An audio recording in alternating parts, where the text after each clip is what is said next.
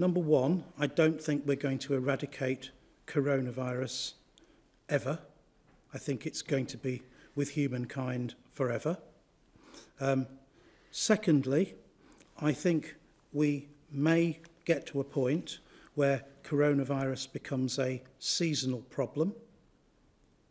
I don't want to draw too many parallels with flu, but possibly that is the kind of way we would learn to live with it. And the third point is, do I think there will come a big moment where we kind of, have a massive party and throw on masks and hand sanitizer and say that's it, it's behind us, like the end of the war? No, I don't. I think those kind of habits that we've learnt from that clearly stop the spread of other respiratory viruses, such as flu, will perhaps persist for many years, and that may be a good thing if they do.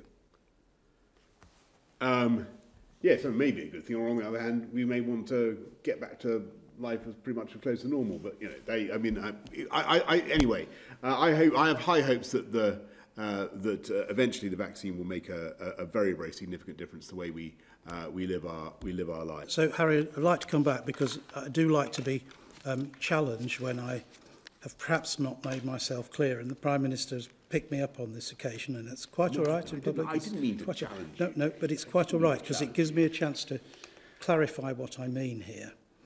I do not think the government will continue to have to recommend social distancing, masks and hand sanitizer forever and a day. I hope we will get back to a much more normal world. But the point I was trying to make was, do I think possibly some of those personal habits for some people will persist longer and perhaps become enduring for some people? Yes, I think that's possible. As in the Far East? Yes. Yeah. Well, who knows? Who knows? Thank you very much, everybody. That concludes the session for today. Thanks, Harry.